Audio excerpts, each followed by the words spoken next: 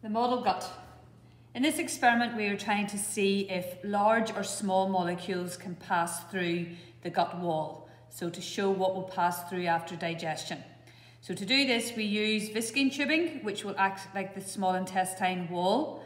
We tie a knot on one end of the viscine tubing, and then we fill it up with a mixture of starch and sugar.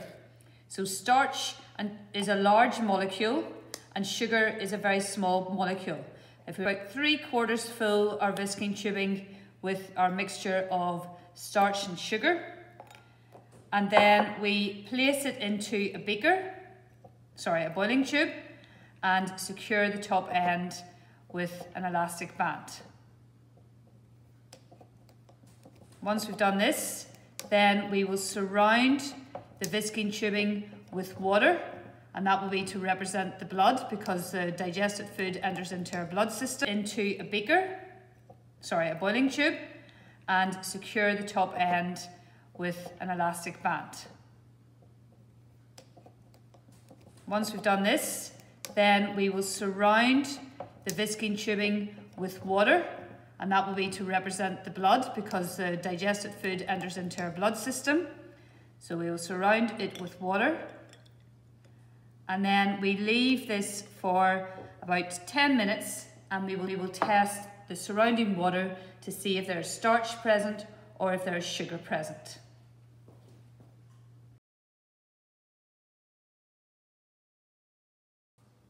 So for our model gut, it has been left for 10 minutes. So we are now going to remove the viscine tubing because we no longer need its contents.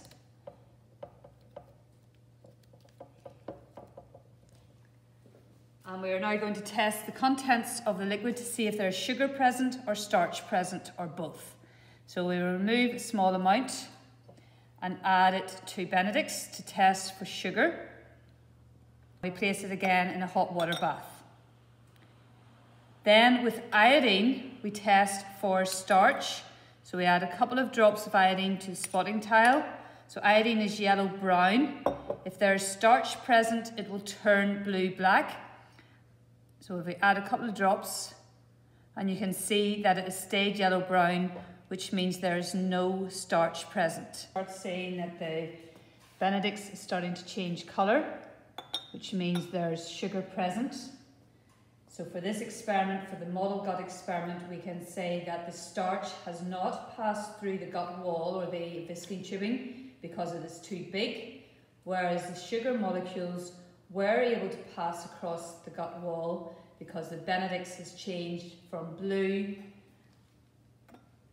and it's starting to go orange at the top. You can see it's starting to change. So it has changed colour when it was heated in the water bath. The iodine stayed yellow-brown, meaning there was no starch present. So those are the results for the model gut experiment.